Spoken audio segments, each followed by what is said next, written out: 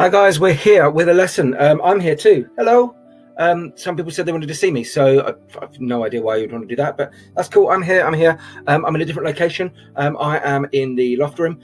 So I am going to do some long division with you today, and let's see how that goes, shall we? All right, cool. So the first thing I'm going to do is we're going to set up by looking at one of our long division sums. Now, what we have here is 18.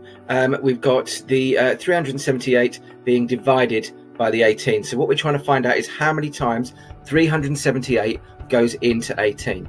Now, the first thing I would do here is I would probably write down my times table, my 18 times table. Now, the best way to do this is to add 20 each time and take away 2. So 18, 28, 38, take away 2 is 36. Now, I would say write down a few of those or see how you go to start with. You don't always need to write them down.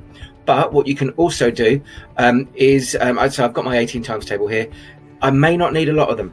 So I would just write down my first couple and see how I go. If you know your 9 times tables, you know the start of your 18 times tables. Because obviously it goes 9, 18, and so on. So we have a look here. I've got my 18 times tables. I'm going to move that over there.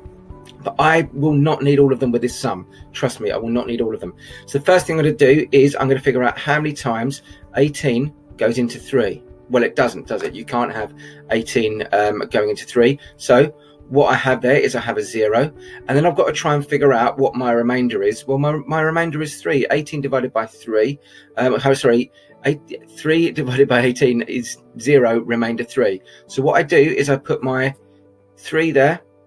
I cross out here, get rid of that, and then I say now how many 18s are in 37. So I have a look at my 18 times tables. 1 is 18, 2 is 36. So I know that there are 2.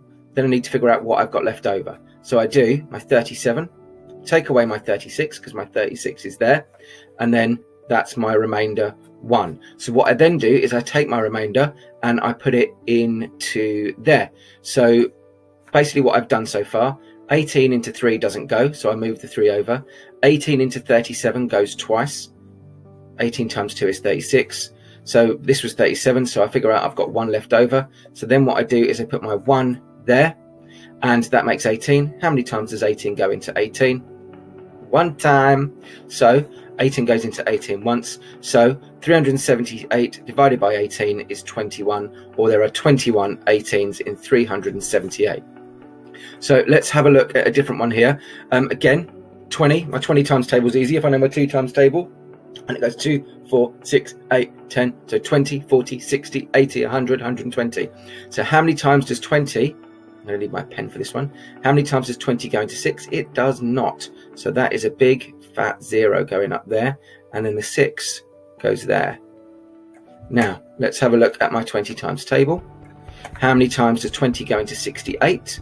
It goes 1, it goes 2, it goes 3 times. So 20 into 68 is 3. Then what have I got left over? I've got 8 left over. I could do my sum there, but I know that if it's 68 and I've taken off 60, I've got 8 left. So I should be able to do that in my head. And then lastly, how many times does 20 go into 80? 20, 40, 60, 80, 4 times. So let's double check that. 4, 80, so 34. So how many 20s are there in 680? 34. 680 divided by 20 is 34. I'm going to do one more. I'm going to give you some questions to do. So 14. So 784 divided by 14. Once again, I get my 14 times tables. You can write these down. And again, if you know your 7 times tables, you'll recognize all of these as the in-betweeny bits. So 7, 14, 21, 28, and so on.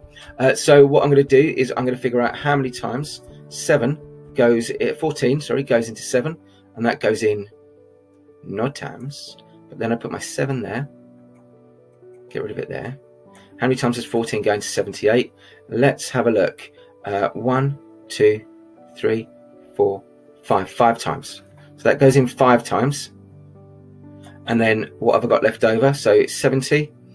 We went up to 78 is where I want to go up to. Oh no, wait, 84. So what I can do here is I can say, actually, yeah, it goes into 78. So it goes into 78 that amount of times. What have I got left over? 70 to 78. So then I put my 8 there, and I've got 84, and then it goes in 1, 2, 3, 4, 5, 6. So 6 times. So my answer is 56. No remainders, no need for anything else. So I hope that helps out. What I'm going to do now, set you a quick challenge. So there are some questions here. I'm going to just pause for a moment, but you can pause the video for as long as you need. So to have a go at these, here we go. There are 1, 2, 3, 4, 5, 6, 7, 8, 9 questions for you to be getting on with. So pause your video, have a go at those questions, and once you've done that, I will show the answers. I'm going to count 1, 2, 3, 4, 5, 5. Cool. All right, there we go.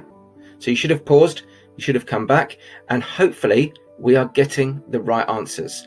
And there we go. So question 1 was 94, question 2 44, question 3 77, question 4 66, question 5 65. That was an easy one, wasn't it? Question 6 52, question 7 57, question 8 85, and question 9 84. If you're still struggling, go back through the video, go back and have a look at what we did as we went through, and hopefully that will help.